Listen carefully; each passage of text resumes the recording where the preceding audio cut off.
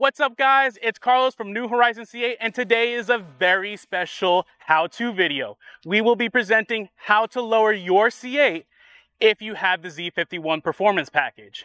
The how-to will cover both your front and rear suspension and will also cover how to install lowering collars if you have the front lift option.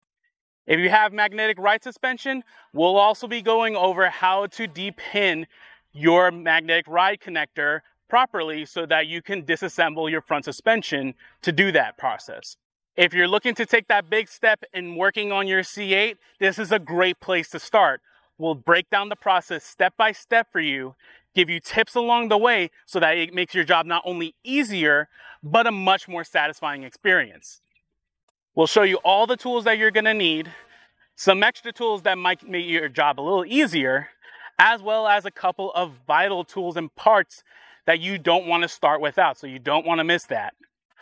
It's a great and satisfying how-to video today, so let's get started.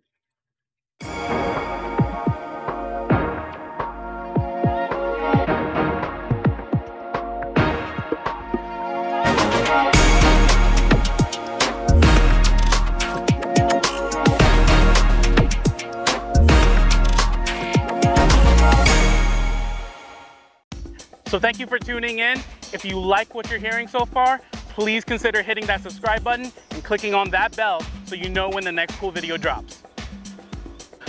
So before starting with this how-to, it's important we make a few distinctions of what parts and tools you'll need to lower your C8 depending on the sort of options you have. The best way I could break down what options and parts or tools for the job are needed was through this chart. If at first it seems a bit overwhelming, the big point is to find your C8 configuration that matches the one on the left column. If you have a non-Z51 C8, the only main option is to lower using lowering springs, as the suspension is not a coilover. This will require taking both the front and rear suspension off the car to install, but can follow a reasonable amount of this how-to video on the process. This master guide will be more focusing on those with the Z51 option and looking at the options with both mag right and front lift, which require the use of all the aftermarket parts and tools to accomplish. If you have other configurations, this how-to will cover you as well, and just simply means that certain steps or processes don't apply during your installation. One big emphasis is the time commitment to do this lowering for both the front and rear. Typically for an expert or someone who's familiar with doing suspension work, this job would typically take an hour and a half for the rear suspension and about 2 to 3 hours on the front suspension if needing to be taken out to work on. That being said, if this is your first time ever performing such a job on your C8 or any car for that matter, I would recommend splitting this effort in both doing the rear suspension first one day and the front another day, as this effort can take 2 to even 3 times longer than an expert doing it. For me, it took an even longer time since a majority of my lowering job was in crazy hot Texas weather with temperatures above 100 degrees in my garage, all while trying to film it for this how-to. Point being is that you can break out the process into 2 main parts, one for the rear suspension and one for the front.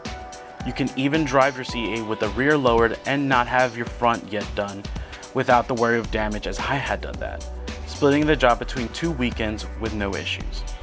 So with that being said, we'll start with the rear suspension lowering how-to, as the process is a bit simpler and can help get you comfortable with the job. So for this first portion of the video, the tools that are needed are less than that for the front if you're installing lowering collars. If you have the Z51 option without the front lift option, this guide will cover both your front and back suspension, as the overall process is identical for all 4 wheels. What you'll need is a 22mm socket, breaker bar, duct tape, brake cleaner or similar, 2 small flathead screwdrivers, the Paragon Performance coilover wrench set, a 3/8 inch drive wrench or breaker bar, a jack lift, and a jack stand. Some optional tools that may end up making your life easier can be an impact driver with a socket adaptation for the 22mm socket, a file, spring compressors, some jack pucks, and a rubber sleeve for the jack stand. How these optional tools will be useful will be explained throughout the guide. So to start off, the first thing we need to do is lift the section we are lowering and remove the wheel. Using a breaker bar and a 22mm socket, loosen the lug nuts to the wheel before beginning to lift using the jack lift.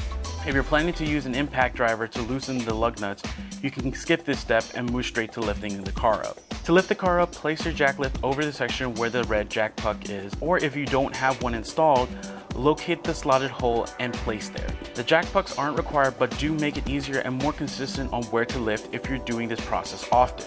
Once the car is lifted, you can place a jack stand next to your jack lift for extra protection. I also use a rubber sleeve on top of the metal point. It's not necessary, but it does reduce the risk of damaging plates underneath the car, as well as help reduce the chance of the jack shifting. Place your jack stand underneath and next to the jack. Lower your jack lift so that the stand is taking on the majority of the work and not the lift.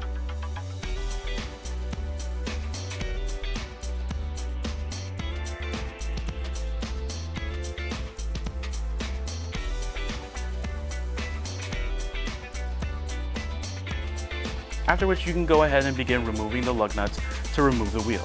Again, if you're using an impact driver, you can start at this point to removing the lug nuts. Why I mention all of this is mostly due to my experience where the lug nuts were so over torqued, most likely from use with an air gun set too high, I couldn't break the torque with a normal breaker bar and I risked stripping the lug nuts. The impact driver was a much easier process to break that initial tightness and may be necessary in your case, so keep that in mind. With the lug nuts removed, you can now remove the wheel. So now with the wheel removed, we have our first look at the suspension and the main parts involved on lowering your C8. This will include the spring which we're lowering, the plastic sleeve covering the threads, and the upper and lower locking perch. To start, we need to remove the plastic sleeve to expose the threads. Using the two small flat head screwdrivers, insert the flat heads between the plastic sleeve and the lower perch to pull down as you rotate the plastic sleeve in order to remove. Using flatheads that are as thin as possible will make this job easier. The goal, which is more obvious after removal, is trying to push the sleeve under the metal lip of the lower perch as you rotate the sleeve to remove it. Once done, you want to place duct tape under where the exposed threads are. This will help keep the lowering strut from spinning as you're making the adjustment and prevent any damage should you need to use vice grips. At this point, we're ready to start using the Paragon coilover wrenches. A special feature of these instead of normal coilover wrenches is the 3/8 inch adapter to increase the leverage while you're using the tool. While it most definitely made the job easier, I did find that my ratchet did not fit the slots given, even with me caveman stomping them in place, and had to take a file to remove metal in order for it to fit. It wasn't a lot I needed to remove, but it was enough to make a file necessary for my case. From an engineering perspective, I think the modeling overall dimensions were correct for a good tight fit, but with painting, it may have made it too tight. This could have been the case or a general quality miss on my specific part. Either way, not a really big deal, as afterwards it didn't diminish the usability of the wrenches and worked just as intended. To use them though, match the tab from the wrench with a slot on either the upper or lower perch to turn the perch in the desired direction. First, we need to unlock the lower perch from the upper, which requires utilizing both wrenches. Place in the smaller wrench on the lower perch and the larger one on the upper. Turn the lower perch to the left to release the tension and allow it to spin freely. This will require a little bit of force, but you shouldn't need to use the extensions for this part. After which, you'll want to spin the lower perch down the threads to the desired level. Also, a quick side note, when lowering your C8, you'll see a bit more threads exposed than what I'm showing initially. This is because I refilmed this part of the video to take advantage of better lighting. I had reset the height but didn't go all the way to the original factory height since I was working in blazing hot Texas weather and it was above 100 degrees in my garage for most of this install. Anyways, to get to the meat of this lowering, you'll now take your larger wrench and begin lowering the top perch down to the lower perch position. If you're looking for max drop with the Z51 coilovers, leave one thread exposed underneath the perch, which will give you approximately a 0.7 inch drop. This is where in most cases it will require the use of that extension to gain the extra leverage. You may need to hold the bottom of the strut in place from spinning as you're rotating, and may or may not need to use a vice clamp to hold it in place. That being said, you want to use a wrench or breaker bar that has a low profile driver. The reason is because without the leverage arm being perfectly in line with how you're rotating, the wrench has a tendency to twist in your hands and can slip as you're twisting. The more in line with the wrench, the easier of a time you'll have lowering this. This is the most physically demanding part of the process, so you'll want to take your time and make sure your tabs and slots are aligned properly each twist to prevent this from slipping. There are other methods to make this process easier, such as using spring compressors on the spring so that it provides a slight amount of tension relief, and allows the top perch to spin freely. I did this on one side of my rear suspension, which did help significantly, but I need to add a big warning to that because of the potential clearance problems. Especially the top cap of the suspension, you can potentially run the risk of damaging your suspension if you compress the springs too much and the long bolt from the spring compressor starts pushing through that top cap. It might not be the case in your situation depending on what brand of spring compressor you're using, but if you decide to use that, just keep in mind where that compression bolt goes and it's not pushing on any vital components accidentally. Once you've brought down your top perch to the lowering position, you can do a quick twist of the lowering perch to get the initial tighten, and then use both to do the final locking. You shouldn't need to use the extensions in this case either, and should only need to use enough force that you can't move the perches any further. After which you can then remove the duct tape you had placed earlier and use brake cleaner or similar to remove any adhesive that's left. Once clean, you can then reinstall the plastic sleeve back on the lowering perch.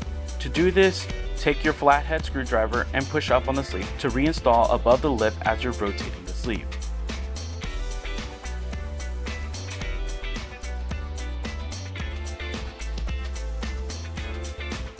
At this point, you've lowered that suspension and can place the wheel back on. Place the lug nuts back and begin doing an initial tightening in a star pattern. You're not torquing down just yet, but just getting the wheel positioned correctly. I use a 2-finger method with my breaker bar in a star pattern and go through all the lugs at least twice. The 2-finger method means I'm just using 2 fingers to tighten the lug nuts instead of my whole hand and arm.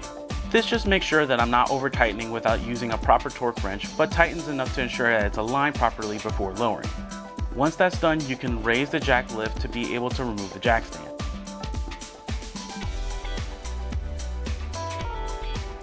And once the jack stand is removed, you can then lower the car gently.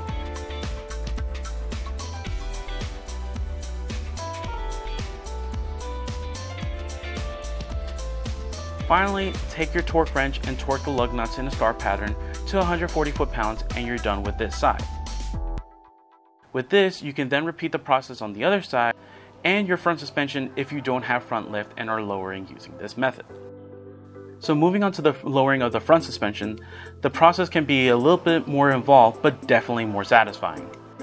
So getting into our tool list, there's one really important extra part that you should make sure you have beforehand, and it is an OEM GM washer for the banjo bolts used on the front lift system. The process means replacing the used washer when we disconnect the front lift. These washers are a one-time use because they crush to create a perfect seal for the hydraulic line. If you don't, you run the risk of the front lift system leaking when finishing your lowering. So this is something I really recommend, and I'll have links in the description below on where you can order that. Now that being said, the basic tools you'll need are as follows. Also, here are the Paragon tools that you'll need as well.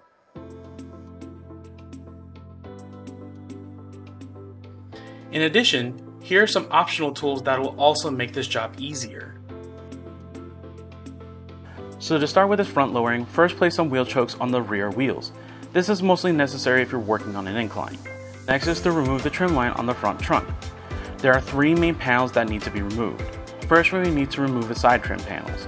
To do this, pull on the end and middle of the trim panels to release from 3 clips holding it in place.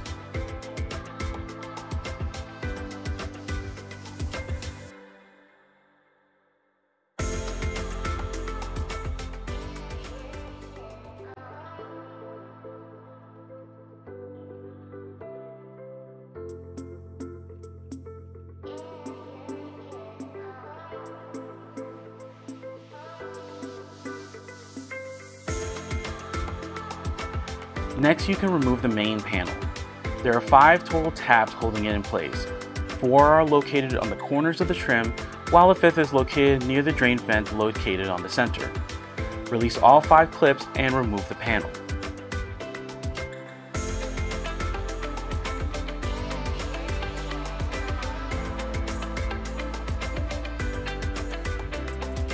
Next, we can remove the mag right connectors on both sides of the front suspension. Use a flathead screwdriver to unclip the connector from the top of the strut. Afterwards, you can pull the red tab back to allow the connector to be unplugged. Use a flathead to push down on the black tab and unplug the connector. It's a bit hard to release, so the flathead will make that job easier to unplug.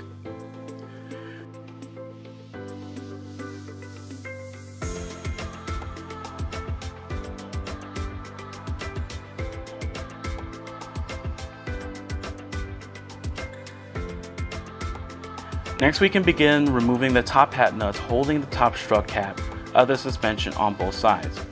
You want to use a 13mm socket plus 3-inch extension to remove. Since the nuts are in some pretty deep wells, the nuts may fall off the threads and be hard to reach. In this case, a magnet pickup tool or needle nose pliers can help.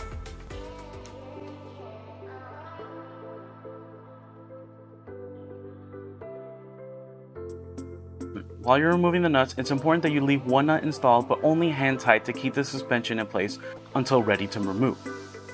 Next, we can begin lifting the car. Use the car jacks to lift from the slot locations just behind the front wheels. The location to lift is the same as where the jack pads would be installed on your C8. The goal is to lift the car enough to place jack stands on the location behind the main lift location. This spot is meant to be a tie-down location, but it's structural and can be used in this specific case since we're only lifting the front. If you're planning to lift the car in one shot, you want to make sure that the jack stand is closer to where the jack lift location is, so you distribute the loading evenly.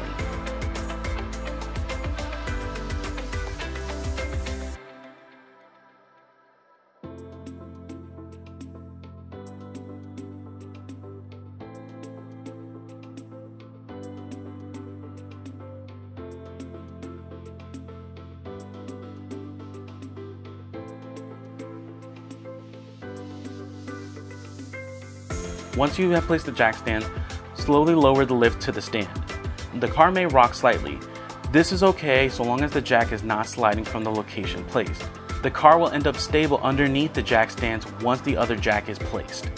Repeat the lift on the other side and place the jack stand similarly.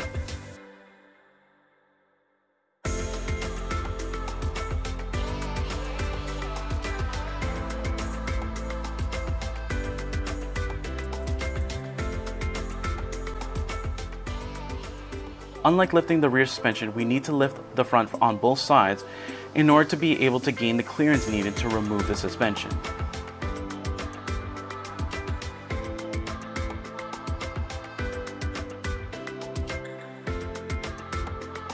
Once you finish placing the jack stands, you're ready to start working on lowering the front. If this is your first time lifting or working the front of the car and are worried about how stable it is, you can rest easy. If you place the jack stands in the correct locations, I can tell you that the car is very stable and will handle any kind of work or pushing that will be needed to work on the suspension. Now we can look at removing the wheels. Use a 22mm socket to remove the lug nuts from the wheel. Using an impact driver makes the process much easier.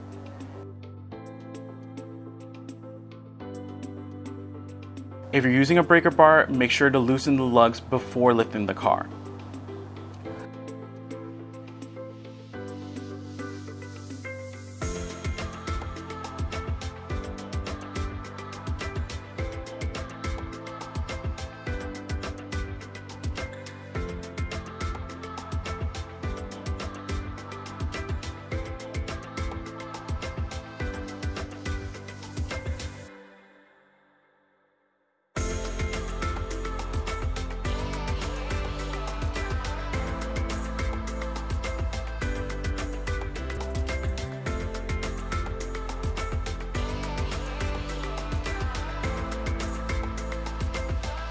So now that we have the wheels removed, we can take a first look at the hub assembly.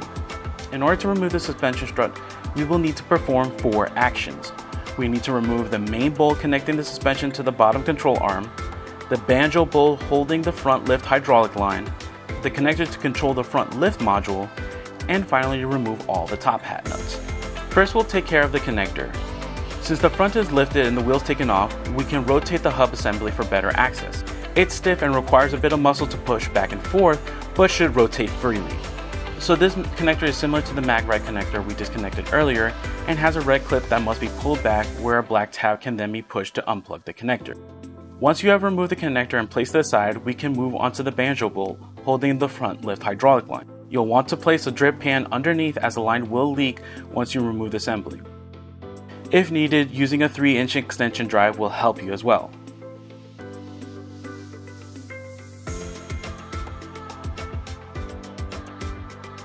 Once that is removed, we can then move on to the main bolt and nut connecting the strut to the control arm.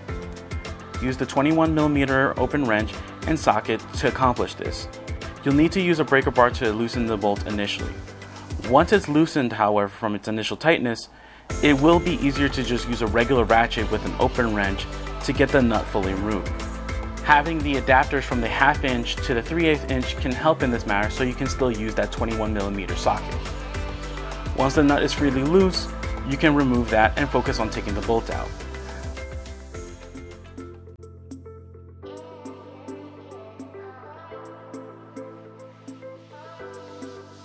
To remove the bolt, you may need to push down on the hub assembly to allow the bolt to push out with less effort. I had to put my full weight behind the hub assembly in order to make this happen, so don't be afraid to put some muscle in pushing down on the assembly to accomplish this. Last thing we need to remove is the remaining top hat nut that we left on previously to allow for full removal.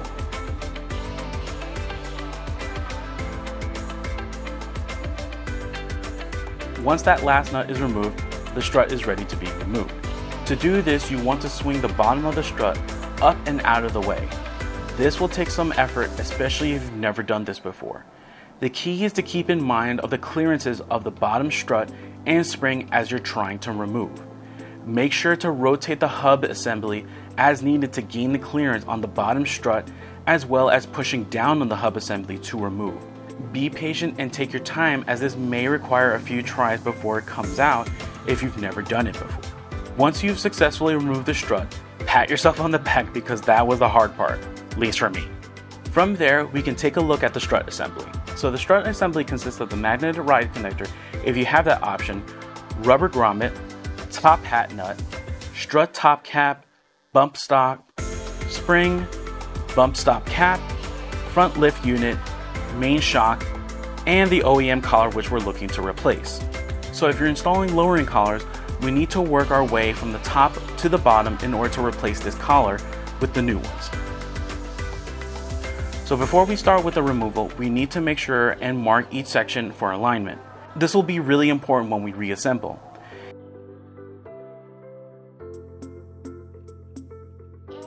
If you're finding your Sharpie, or in my case just a really bad marker, is not keeping its mark, use some painter's tape or similar to leave marks you can refer to later. Next we come to the fun part, and it's deep pinning the magnetic ride connector if you have that option. If you don't have mag ride on your C8, all you'll see is a top hat nut and can bypass this part of the how-to video. To remove the mag ride connector, first we need to remove the back shell. Use a small flathead screwdriver to loosen the tabs and remove. A regular flathead may not work in this case, and I found a flathead used for glasses or similar is the right size for this part.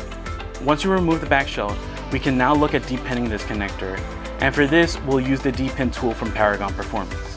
So I found there was a lot of confusion on how to properly use this tool and deep pin the connector, where I've heard people taking an hour or even longer to deep pin, when the process should actually take less than 5 seconds if you know how it works.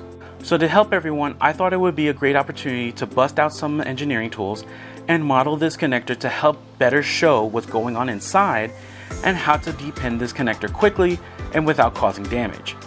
So this connector has essentially 4 main parts to it. You have the main plastic shell, a pink retainer clip that holds the pins in place, and finally the 2 pins inside the connector. The retainer clip can shift from left to right depending on if it's in the locked or unlocked position. The key to removing the pins first is to ensure the 2 main slots in the retainer clip are aligned underneath the 2 pins. From there, we'll make half of the shell transparent to help show the inside as we take the D-pin tool and insert it into the connector. We can then take our D-pin tool model and show how it's used properly. When inserting the D-pin tool, the end will go into the slot that's been aligned underneath the pin. To make the visualization even easier, we can just show half of the connector to expose how the D-pin tool is working with the pin itself. On the actual pin itself is a spring clip that helps hold the pin in place.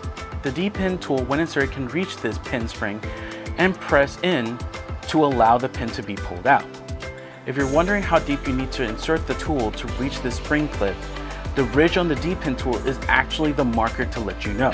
Once there, you'll simply be applying an upward pressure on the pin tool to push the spring in. This motion will unlock the pin to allow you to pull the wire out. So in one action, as you're pushing the spring in, you want to pull that specific pin out. Once the pin is out, you'll repeat the same process to pull the other pin in the connector. If you're wondering how hard do I need to pull the wire to unplug the pin, the best way I can think of it is this. With your fingertips, take a few strands of your hair from your head. If you're pulling the wires with the same force as you're pulling your hair and it hurts to pull, you're pulling too hard. It should be a relatively light pull to release the pins if the spring is pushed in properly. There's also a second way to pull the pins out where you're removing the retainer clip out of the shell first, but I would not recommend this as you can run the risk of damaging the clip and is frankly the same process but adding an extra step. If for any reason the retainer clip does come out, simply slide it back in, focusing on the two tabs to go through the alignment holes until it locks into place. Now that we've gotten past the mag ride connector, we can focus on disassembling the rest of this strut. First, remove the rubber grommet to expose the top hat nut. Once that's done, you'll then be installing the spring compressors. To install, place each compressor equally apart, trying to cover the springs as shown. Ensure the pins are secured and you're ready to start compressing. At this point, we can tighten the spring compressor using either a breaker bar or an impact driver to accomplish this. The process can be done with a breaker bar, but it's much easier with an impact driver. The springs don't need to be compressed a lot, just enough to relieve the tension on the top and bottom of the strut assembly. Work small bits of compression on each side until it's loosened from the assembly.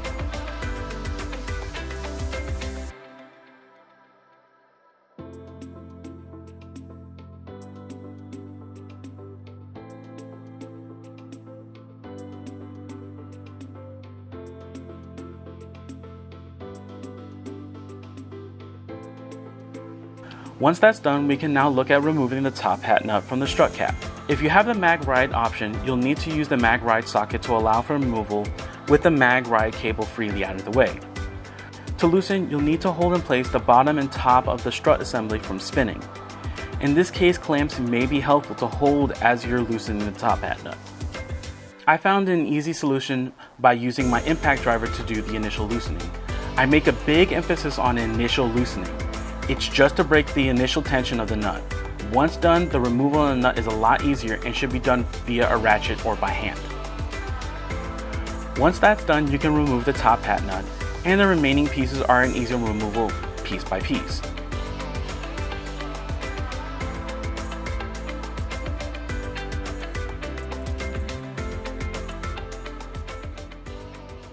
One thing to keep in mind is that the bump stock may come out along with the spring. Not a big deal, but something you'll need to get out and install separately when you get to that point. From there, you can remove the bump stop cap by shifting the front lift module back and forth. You don't need to use a lot of effort, otherwise you'll do the same thing I did and shoot that cap off by accident. Finally, you can reach your OEM collar to remove and replace with a Paragon lowering collar.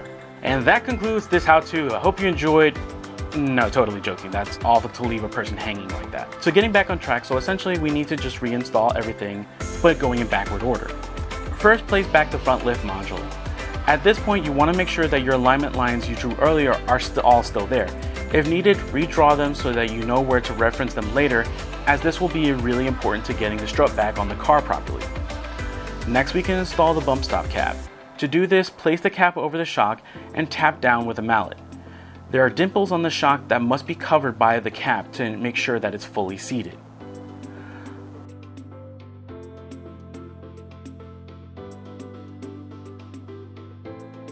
After which, the bump stop can be placed back on. If you're deciding to also place lowering springs, you may need to trim the yellow foam plastic to allow for clearances. If not, just install as normal. Next, you can reinsert the spring, again keeping in mind the alignments you made earlier.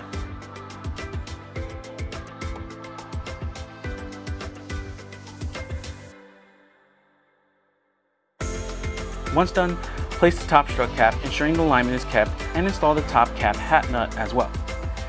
Again, use the mag ride socket to do your tightening if you have the mag ride wire in the way. So I will say for this part, you want to make sure you do as much of your tightening before decompressing the springs, as it will make it easier to do the final torque down. In this case, clamps may help in holding the top and bottom in place as you tighten. Obviously don't over torque, but this will make it that you don't have to do a bunch of realignment under tension once the spring is decompressed. Once you have things tightened down, you can then begin decompressing the springs. You'll want to decompress in small sections and ensure that the bottom rubber piece seats evenly on the top cap.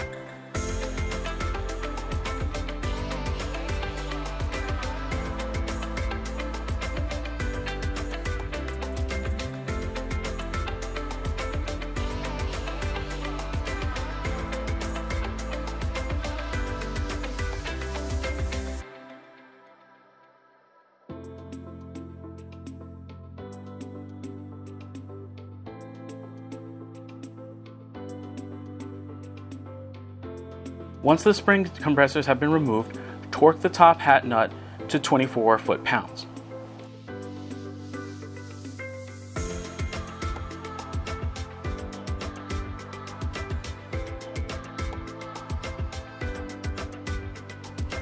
Afterwards, you can then reinstall the rubber grommet and begin putting the mag ride connector back together.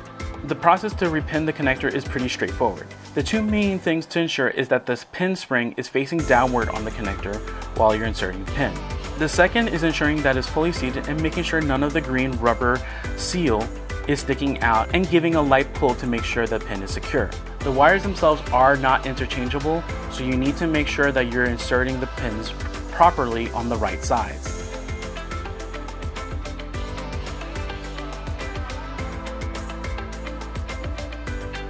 Afterwards, you can reclip the back of the connector shell and it's ready to be installed on the C8.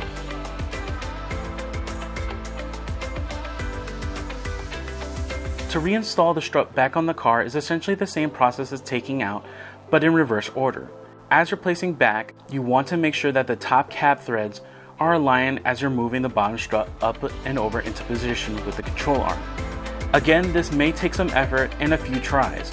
It may require the use of your body weight to push down on the control arm to reinsert.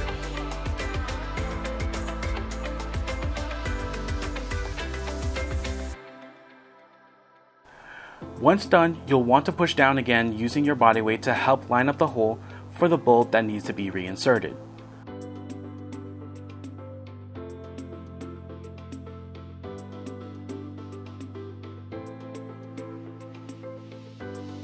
Once the bolt is in, you can reinstall the nut and torque down to 118 foot-pounds.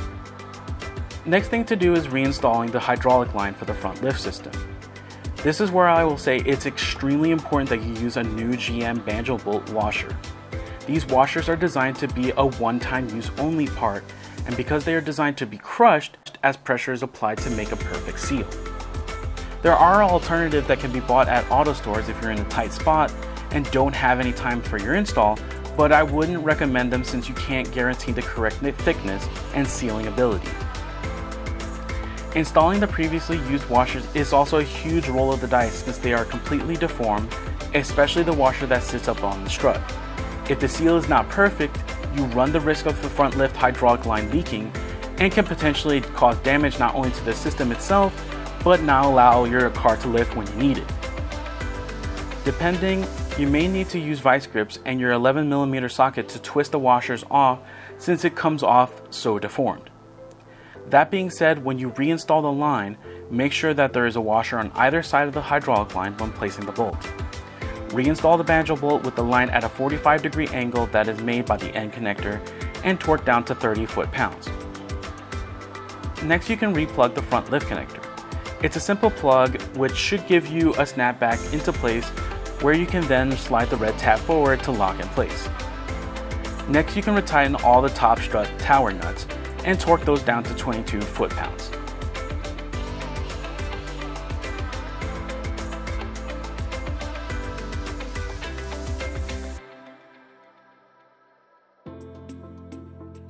Afterwards, you'll then want to replug the mag ride connector and reattach the top strut, and you're done with that side. All that's left next is to do the same thing for the other side. The first time going through will obviously take longer than the second time working the other side. Once both sides are done, you can then reinstall the wheels on the front. Do your initial tightening of your wheels in a star pattern to make sure they're aligned properly, but don't torque down until the car has been taken off the lift. Now we can take the C8 off the lift, which requires using the jack lift to lift slightly and remove the jack stand from that side.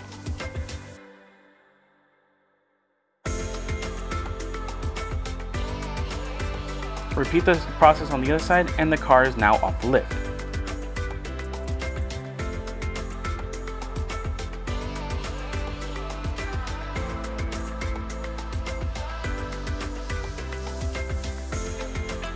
From there we can do a final tightening of the lug nuts.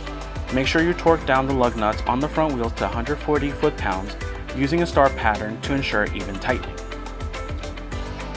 So nearing the end, one of the final steps is to refill the hydraulic line for the front lift system, which is located on the left side and has a symbol for the front lift.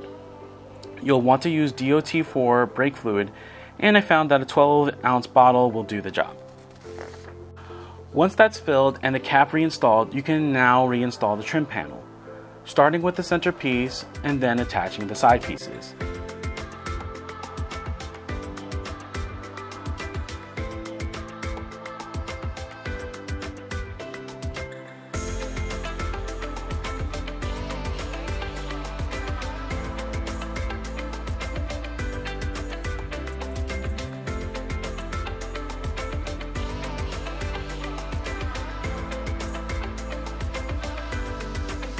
And with that, the very last thing to do is to test the front lift system and bleed the line. To do this, all you have to do is go through lifting the car using the front lift button 3 to 4 times and you'll be ready to go. It's normal to hear the hydraulic motor making different sounds than you're used to, as bubbling and such are being removed from the system. And with that, you're done with lowering your C8.